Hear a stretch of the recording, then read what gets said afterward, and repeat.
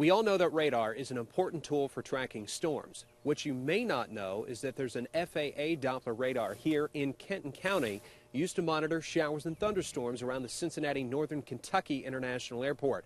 For the first time outside of the National Weather Service in Wilmington, we're able to show you the storms of March 2nd, minute by minute, and also show you why this radar likely saved lives.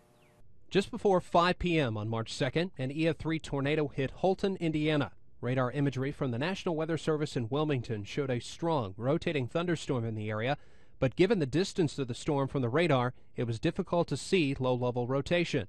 On the FAA radar, the rotation in Ripley County was much easier to see. Around 5:30 on March 2nd, National Weather Service radar showed a hook echo and an intense circulation in southwestern Kenton County. Around the same time near Piner, Kentucky, the FAA Doppler radar showed a debris ball, a signature that essentially confirms that a damaging tornado was lofting debris into the air. About 15 minutes later, a second debris ball and strong low-level circulation were seen northwest of Peach Grove, Kentucky, as an EF3 tornado was coming right from Moscow, Ohio.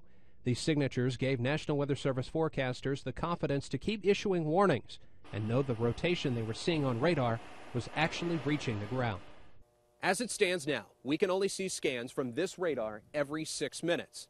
But beginning Tuesday, April 12th, the National Weather Service and the FAA will begin sending out scans from this radar every minute.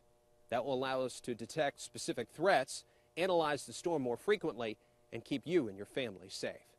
I'm meteorologist Scott Dimmich, Local 12 News.